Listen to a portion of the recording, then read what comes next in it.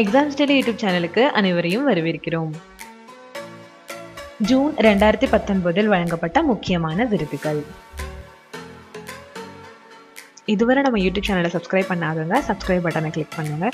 கூடவே மறக்காம பெல் பட்டனை கிளிக் பண்ணுங்க. அப்பதான் நாங்க போடுற ஒவ்வொரு வீடியோவும் உங்களுக்கு உடனுக்குடன் வரும். உலகளாவிய தலை சிறந்த தலைவர் விருது 2019.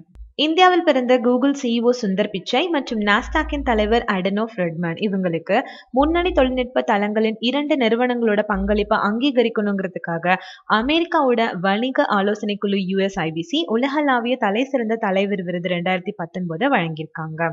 2007 இருந்து ஆண்டுதோறும் வழங்கப்படக்கூடிய இந்த USIBCயோட குளோபல் லீடர்ஷிப் விருதுகள் அமெரிக்கா மற்றும் இந்தியாவிலிருந்து சிறந்த நிறுவன நிர்வாகிகளை அங்கீகரிக்கிறாங்க. அதாவது அவங்களோட நிறுவனங்கள் அமெரிக்கா இந்திய வணிக வளர்ச்சியை ஊக்குவிப்பதுல முக்கிய பங்கு வகிக்கக்கூடியதா இருக்கு. 54வது ஞானபீட விருது. புகழ்பெற்ற ஆங்கில எழுத்தாளரான அமிதாவ் கோஷ் அவர்களுக்கு 2018 ஆண்டிற்கான 54வது ஞானபீட விருது வழங்கப்பட்டிருக்கு. ஆங்கிலத்துல அவரோட சிறந்த பங்களிப்புக்காக இந்த விருது வழங்கப்பட்டிருக்கு. மேற்கு வங்காளத்தோட முன்னாள் கவர்னரான கோபாலகிருஷ்ண காந்தி புதுதில்லியில் நடந்த ஒரு விழாவில் இந்த விருதை அமிதாவ் கோஷுக்கு வழங்கியிருக்காரு. இந்த விருது பெற்ற முதல் ஆங்கில எழுத்தாளர் அமிதாவ் கோஷ் அப்படின்றது குறிப்பிடத்தக்கது. ஞானபீட விருது அப்படின்றது இந்தியாவோட இலக்கிய விருது. இது பாரதிய ஞானபீடால ஆண்டுதோறும் எழுத்தாளர்களுக்கு இலக்கியத்திற்கான சிறந்த பங்களிப்புக்காக ஒரு எழுத்தாளருக்கு வழங்கப்படுது. 1961 ஆண்டில் நிறுவப்பட்ட இந்த விருது இந்திய அரசியலமைப்பிற்கான 8வது அட்டவணையில சேர்க்கப்பட்டுள்ள இந்திய மொழிகள்லயும் ஆங்கிலத்திலையும் எழுதக்கூடிய எழுத்தாளர்களுக்கு, அதாவது இந்திய எழுத்தாளர்களுக்கு மட்டுமே வழங்கப்பட்டு வருது. லலித கலா அகாடமி விருது. இந்த ஆண்டுக்கான கேரளாவோட லலித கலா அகாடமி புகைப்பட விருதுக்கு முக்குத்தலாவின் முகமது சபி தேர்வு செய்யப்பட்டிருக்காரு. அவரோட புகைப்படமான டெட்லி லைன்ஸுக்காக தான் இந்த விருது வழங்கப்பட்டிருக்கு. அது மட்டும் இல்லாம செங்கலத்தின் கே சுபாஷ் அவர்கள் கார்ட்டூன் விருதை வாங்கியிருக்காரு. அவரோட கார்ட்டூன் விஸ்வாசம் ராக்ஷதி அதுக்காக தான் இந்த விருது வழங்கப்பட்டிருக்கு. ஸ்டார் ஆஃப் ஜெருசலேம் விருது. பாலஸ்தீன ஜனாதிபதியான Mohammed Abbas இந்தியரான shake Mohammed Munir அன்சாரிக்கு star of Jerusalem விருது வழங்கியிருக்காரு. இது பாலஸ்தீன நாட்டில இருந்து வெளிநாட்டவருக்கு வழங்கப்படக்கூடிய மிக உயர்ந்த மரியாதைகளை ஒன்றாகும்.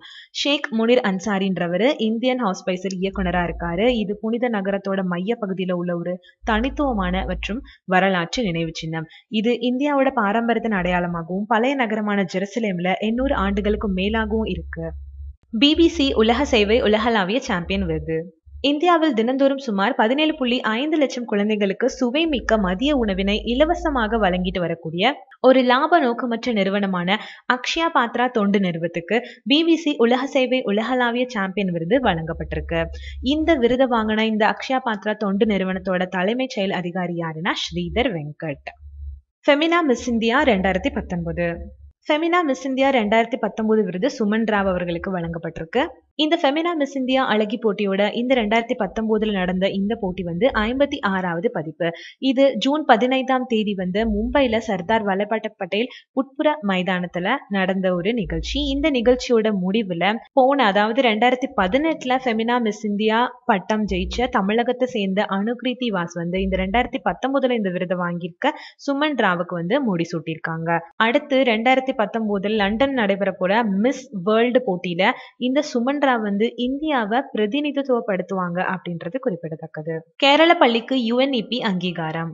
மாணவர்கள் மத்தியில சுற்றுச்சூழல் உணர்வை ஊக்குவிக்கும் செயல்களுக்காக ஐக்கிய நாடுகளோட சுற்றுச்சூழல் திட்டத்தின் அங்கீகாரத்தை கோட்டக்கலுக்கு அருகிலுள்ள குட்டிப்பலான்ற இடத்துல இருக்க கார்டன் வேலி EM மேல்நிலை பள்ளி ஜெயிச்சிருக்காங்க. அதாவது ஜூன் மாதம் 5ஆம் தேதி அப்போ உலக சுற்றுச்சூழல் தின கொண்டாட்டத்தின் போது இந்த பள்ளி திரூர் ஆற்றங்கரையில 2000 மூங்கில் மரங்களை நடவு செஞ்சாங்கன்றது குறிப்பிடத்தக்கது. 4வது இந்திய கடல்சார் விருது. இந்த ஆண்டோட சிறந்த துறைமுகம் கொல்கலன்ற விருதை ஜவஹர்லால் நேரு போர்ட் டெஸ்ட் ஜெயிச்சிருக்காங்க. இது 4வது இந்திய கடல்சார் விருதுன்றது குறிப்பிடத்தக்கது. இந்த ஜவஹர்லால் நேரு போர்ட் டெஸ்ட் கடல்சார் துறையில 30 ஆண்டுகால புகழ்பெற்ற சேவைக்காக சிறப்பு வாழ்த்துகளையும் பெற்றிருக்காங்க.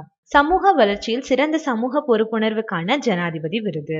சமூக வளர்ச்சியில கார்ப்பரேட் சமூக பொறுப்புணர்வு நிதியை சிறப்பா பயன்படுத்தியதற்கான ஜனாதிபதி விருதுக்கு ஒடிசாவை சேர்ந்த நவரத்னா நிறுவனமான நால்கோ தேர்வு செய்யப்பட்டிருக்காங்க.